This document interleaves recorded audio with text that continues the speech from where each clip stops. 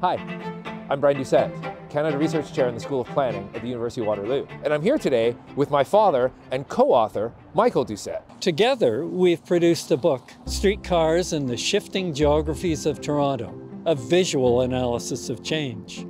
We share a long-standing interest in Toronto's transportation history, including its iconic streetcars.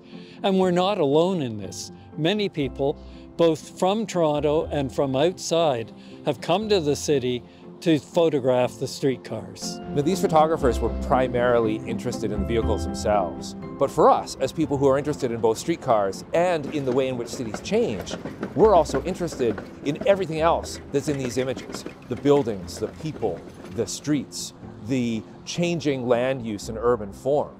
And if you think about it, in the 1960s, there really weren't many people going into distant urban neighborhoods or old industrial districts taking photographs of these ordinary spaces. But put a few streetcar tracks down and you're pretty much guaranteed that an enthusiast has taken a picture there. For this book, we've rephotographed these old images to bring them into dialogue with current planning and policy issues. This repeat photography reveals the subtle and not so subtle changes that have occurred in Toronto, which helps us to understand the transition the city made from a provincial and manufacturing center to a major global player today.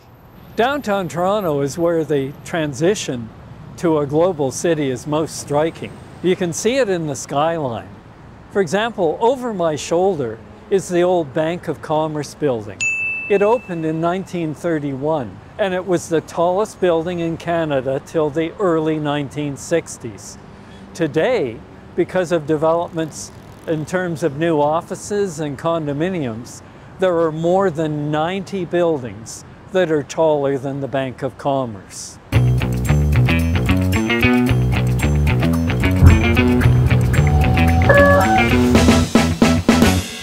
Toronto today, it's easy to forget how industrial this city once was. Back in the 1960s, there were factories along the waterfront, rail corridors, streets like King, and even in all but the most wealthy neighborhoods.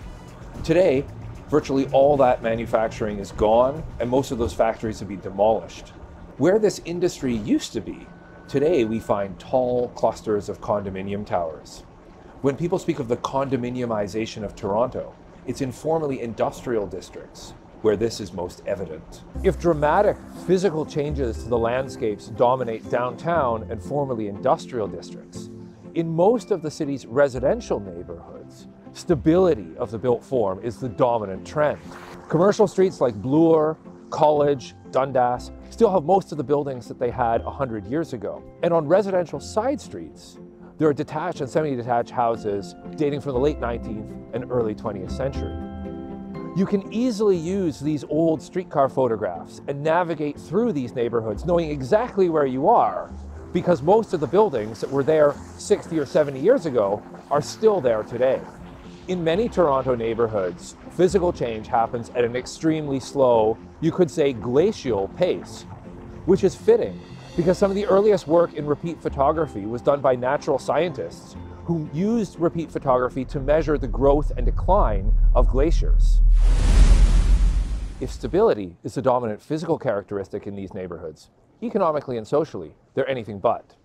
Many Toronto neighborhoods have become wealthier as gentrification has displaced many of the working class and immigrant communities that are now increasingly found within inner suburbs.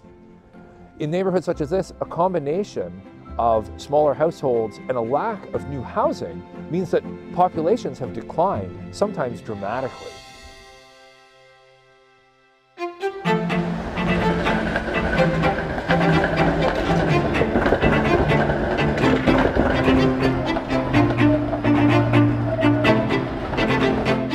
In this book, we ask two questions. What do visual changes tell us about spatial, social, and economic change? How can the big forces of change in cities be visualized? There are many books that try to assess urban change.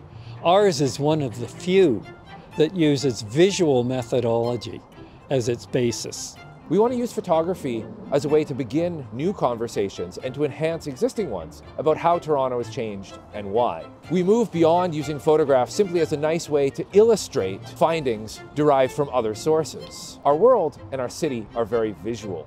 With this book, we want to not only strengthen academic debates, we want to challenge everyone, planners, politicians, policymakers, and the general public, to think about their cities in new and different ways.